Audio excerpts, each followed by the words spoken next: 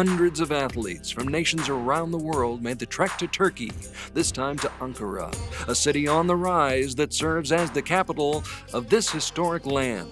Ruins and ancient artifacts blend into this modern metropolis, serving as a reminder of the Romans, Ottomans, and Hittites who once ruled the day.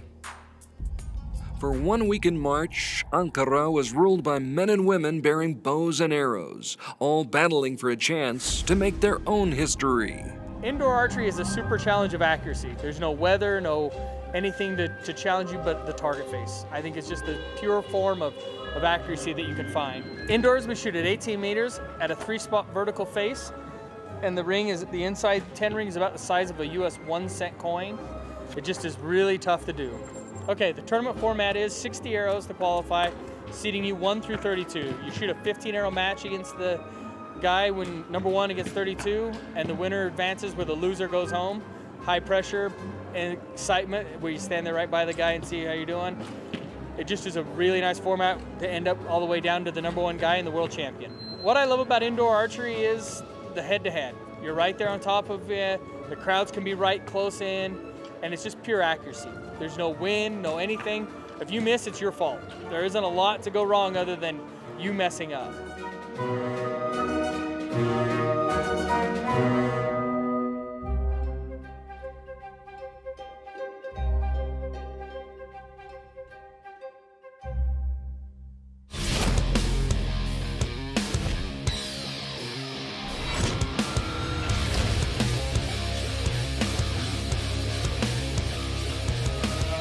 The American team had a brand new look, with Crystal Govan flanked by Mikey McGee and Brogan Williams. They would look to Crystal, who came on the scene just a few years ago herself, as well as real wild in the coach's box. The Italians, led by Irina Francini and Laura Longo, were joined by Eleonora Sarti, a trailblazing archer already bound for the Paralympic Games in Rio. It's a tight one as we pick up the match after 3 ends, Italy on top by 2. Brogan Williams from the state of Oklahoma making a strong debut, driving her shot down the middle. Mikey McGee calls Michigan home, and she seemed to feel right at home on the big stage in Ankara. Crystal picked up right where she left off from last year, showing the form that made her the silver medalist at the Outdoor World Championships in Copenhagen. The USA trying to turn up the heat, but Italy stays cool, calm, and collected. Sarti sinks a 10-9 liner, Laura Longo's right on the line, and the ladies from Italia hold off the Americans down the stretch, holding on for a 1-point victory that will put them on the podium, receiving bronze medals. It's a slim 1-point victory made even more memorable by Sarti's performance and the team's decision to place a Paralympic champion on the national able-bodied team. A huge milestone for Sarti, as she became only the 2nd Paralympic female athlete to shoot on Italy's Paralympic team and able-bodied squad.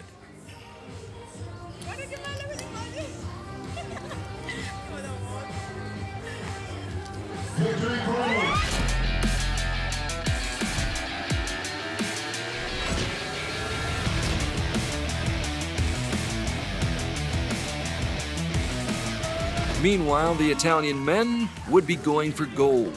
The veterans Sergio Pagni and Luigi Dragoni welcoming a 21-year-old Michele Nencioni onto the team. And he would play a key role in this duel with the Danes, Denmark fielding that powerhouse lineup of Hansen, Dambo, and Larsen. A surprising 55-point first end had the Danes down by 2 going into the 4th end, where Damsbo would lead off. Martin scoring a direct hit. World champion Stefan Hansen would follow suit. And Patrick Larsen made it 3 in a row. Denmark making a move and applying pressure. But if Sergio Pagni feels pressure, you would never know it. One of the sport's all-time greats comes through in the clutch once again, giving confidence to those who follow in his footsteps. Dragoni drills a critical shot down the middle, and Nencioni nails one on the 10-9 line. Italy gives up a point, but does not surrender the lead, which is down to 1. With time and arrows dwindling down, Martin Damsbo can only muster up a 9. Just before that shot, unofficially, we had a draw. Hansen maintains his hot hand with yet another 10. And the mechanic, Patrick Larson, tries his best to repair the damage of his team's slow start. Denmark still has hope after Nencione's 9 on this shot. 9. Va bene. And yet another 9 off the bow of Luigi Dragoni. 9. Not knowing if Nencione's first shot was in or out, Sergio wasn't about to take any chances. A 10 would guarantee at least a shoot-off, and Sergio backs up that guarantee, coming through in the clutch as he has so many times in his career. At the very least, the two teams are tied. At best, from Italy's perspective, that is, the match is over. The fate of 6 archers rests in the hands of one man who's judge and jury, and after a closer inspection, the decision goes to the men in blue. Nencione's shot caught the line, it counts as 10, and so Italy gets to celebrate after a close call in this encounter with Denmark. Martin Damsbo patiently waited for the celebration to die down so he could congratulate his good friend Sergio Pagni and the rest of a very good and talented Italian squad that was solid from start to finish. We haven't won the World Championship since 2003, so we're very happy about that. Good qualification rounds, first in the matches. We're so happy and so proud.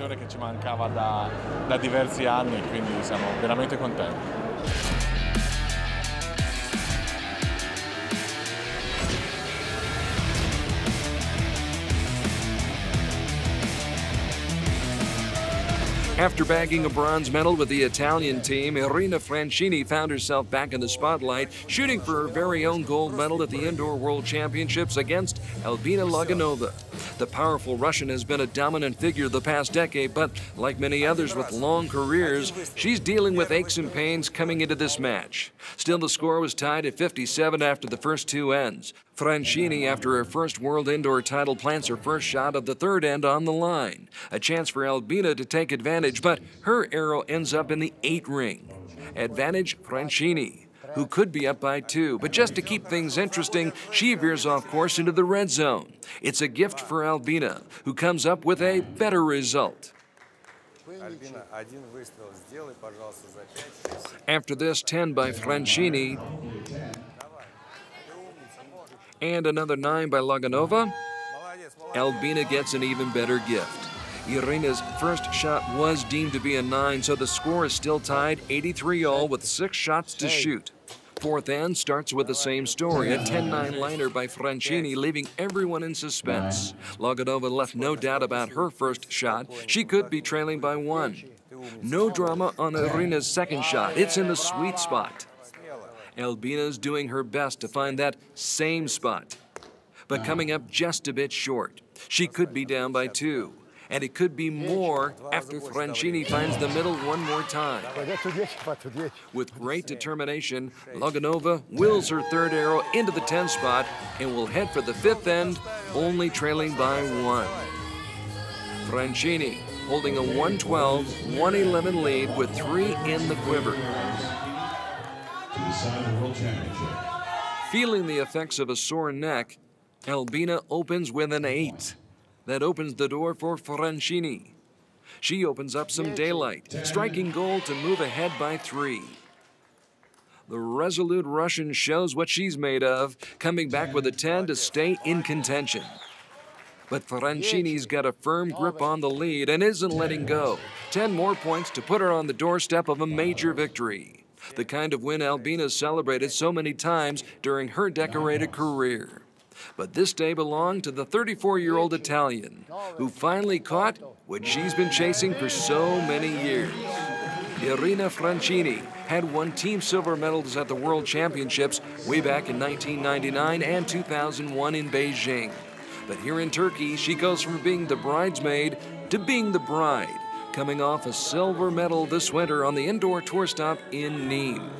Irina Francini used that as a stepping stone for success at the World Championships in Ankara.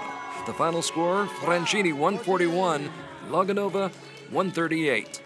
The entire week was intense because of the pressure. I was happy about the qualification round because I was first. And today in the final, the pressure was really high. I had some bad shots, some bad arrows, but I was lucky, and I won.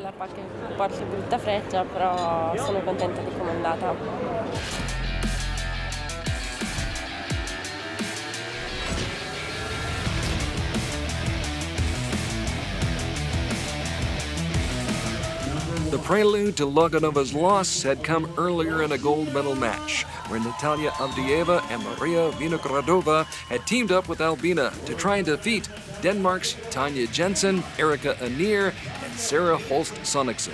Those three women were coming off wins over Turkey and the bronze medalists from Italy. Despite some struggles early on, the Danes were still in the hunt, only down by one going into the fourth end.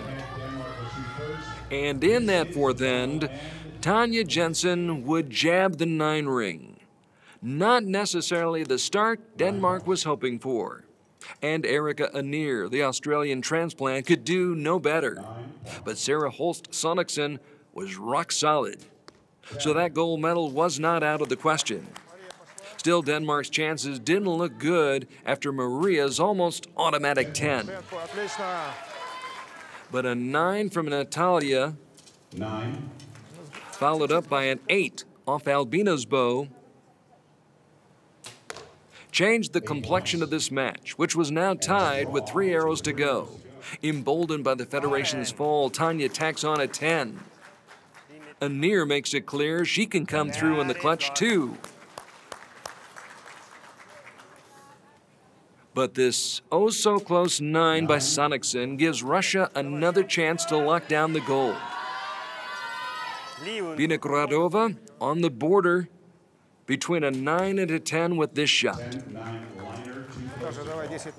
Avdieva crosses that border and hits pay dirt. But once again, not knowing the true value of Maria's shot, Albina must assume she needs a 10 to at least force a shoot-off. A 9 focused attention on the judge, deciding if the match was over or if there would be a shoot-off. Some anxious moments for all 6 archers that seemed like an eternity. Finally, the verdict is in, and this one is going to a tiebreaker. New life for the Russian Federation, and another challenge for the Danes, who take a 1-point lead after the first 2 shots.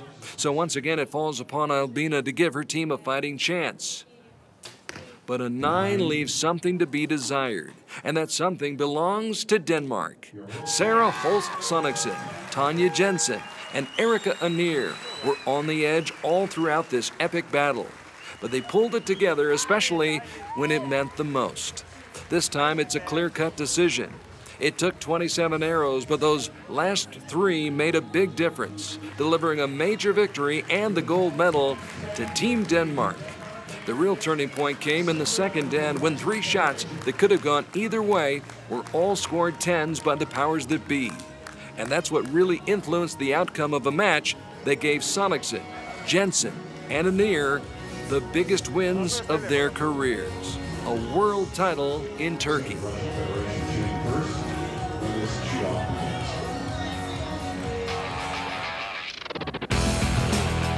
Welcome to the 2016 Blind Shooting Challenge. Today we're going to have 2 archers competing against each other, but the disadvantage they will have is they will be blindfolded. So they'll be able to draw back their bows, then I will slide this blindfold over their eyes. So today we have Toya Sernye from Slovenia. Hi. She'll be shooting against her fiance, Brady Ellison from the United States. Okay, we're gonna let you call it. You're gonna call heads or tails? Tails. Tails? Okay. Okay, it's tails. Let's get you right here. Good luck. Good luck. You're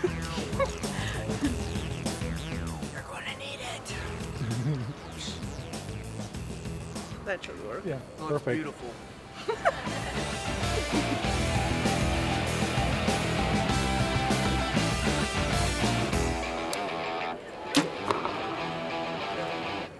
What did I hit? It was on the bail. You're not in the X, we know that. Woo.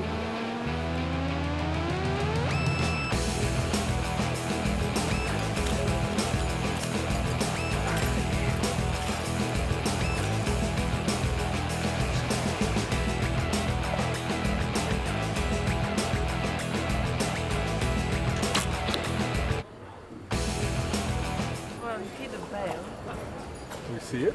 Yeah, it's on the face. I was closer. That's all that matters. I think we should do it again. Brady is the winner of the blind challenge. My miss is closer. Yeah, because it's American judge that's cheating.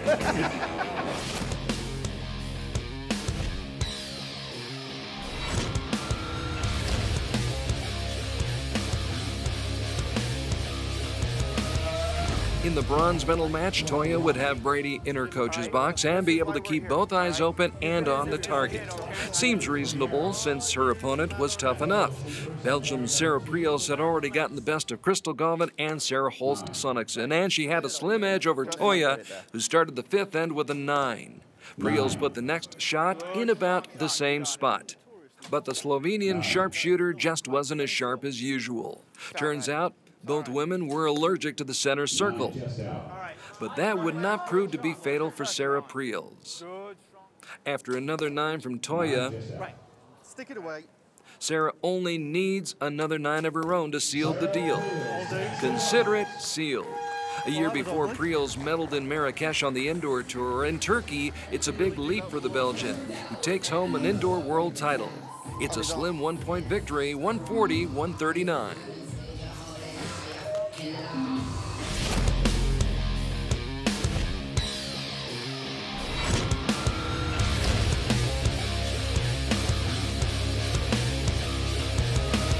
Slovenia would get a second chance at a bronze medal, and that chance belonged to Dejan Sitar, an accomplished veteran on the world stage. Omid Tahiri, a relative unknown, but the 26-year-old Iranian archer had opened a lot of eyes by opening a 5-point lead after 4 ends. In a word, Tahiri was terrific. Another 10 increased his lead to 6. That seemed to light a fire under Sitar, who answered with a 10 of his own. Tahiri comes back with a 10-9 liner. 10-9 liner, probably 9. Back to Dejan, and it's deja vu all over again. Back-to-back 10s keep the score respectable. But the mountain is just too high to climb. Iran's Omid Tahiri puts his name on the map. After upsetting Rio Wild and Alexander Dombayev and forcing Sebastien Peinot to shoot a perfect score to beat him, this newcomer on the world scene takes a world title home from Turkey.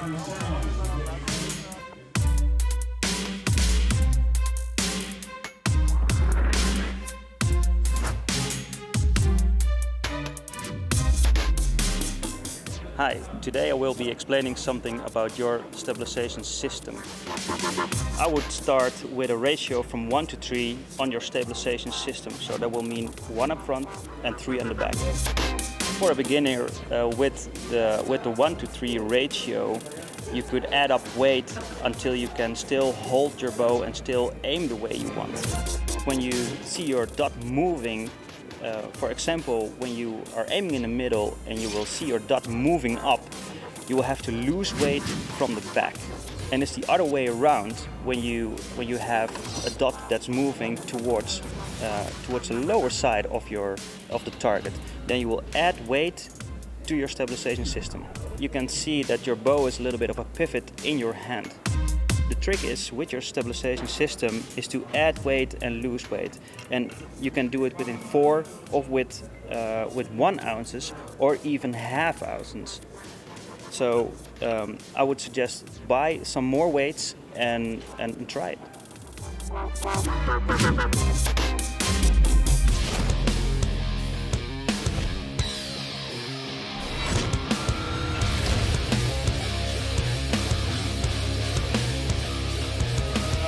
On the other hand, it was another nail-biter in the men's team bronze medal match between France and Russia. All even after 4 ends at 2:31 apiece. To the tiebreaker we go. After a 9 by Peinot, Delobel fares no better. The Russians can take command, but they do not. So the fate of France falls into the rather large hands of Jean-Philippe Boulche, who sticks her right on the line. It's a good shot, but is it good enough? Alexander Dombayev's got a golden opportunity which vanishes in a red ring. Technically, that counts as a 9, but it might as well have been miles from where he needed to be. Boulche comes up big for France.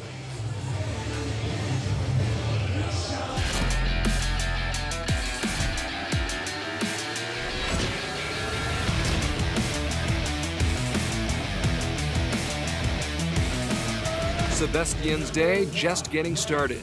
The top-ranked man in compound got top billing on the marquee of his gold medal match against second-ranked Mike Schlosser. The 22-year-old Dutchman had dazzled during the week of qualifying and eliminations, at one point reeling off a string of 43 consecutive tens. Both men capable of shooting a perfect score at any time.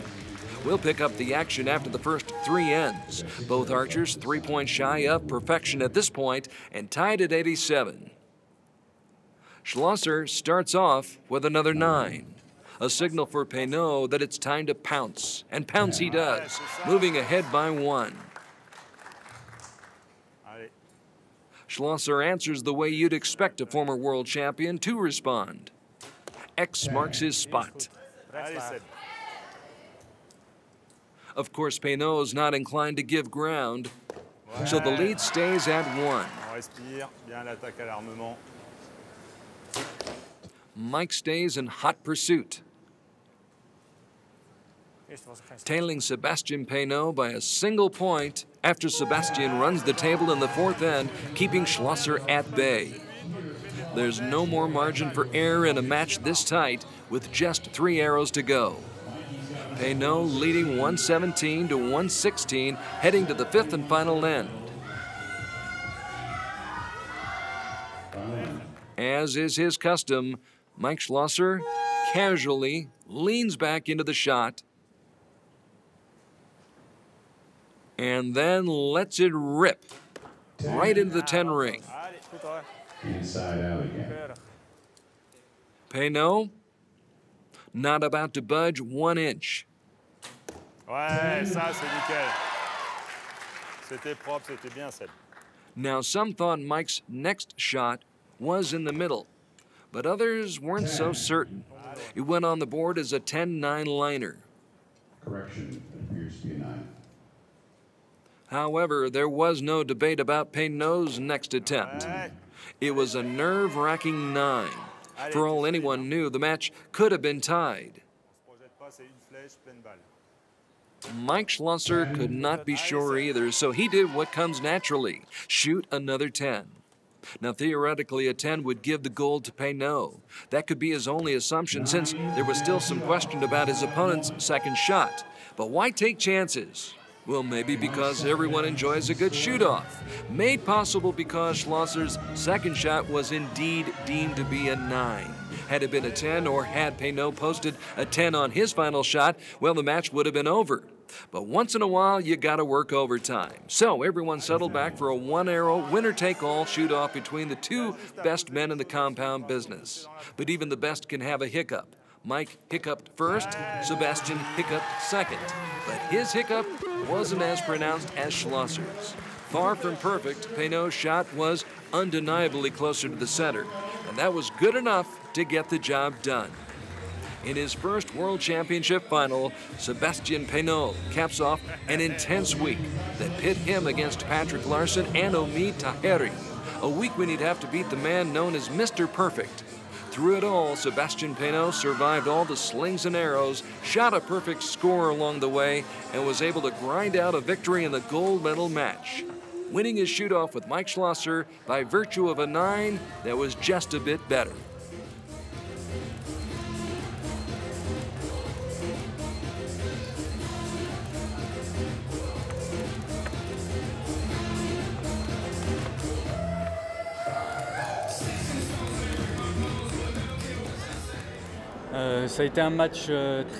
It was really a tight match.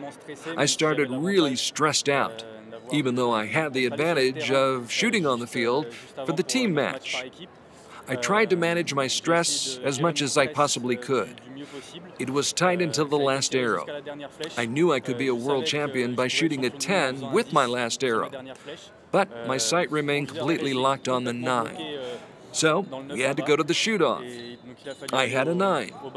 Not very pretty, but it was closer. And of course, we're getting closer to the Outdoor World Cup season, which begins in April along the banks of the Huangpu River in Shanghai.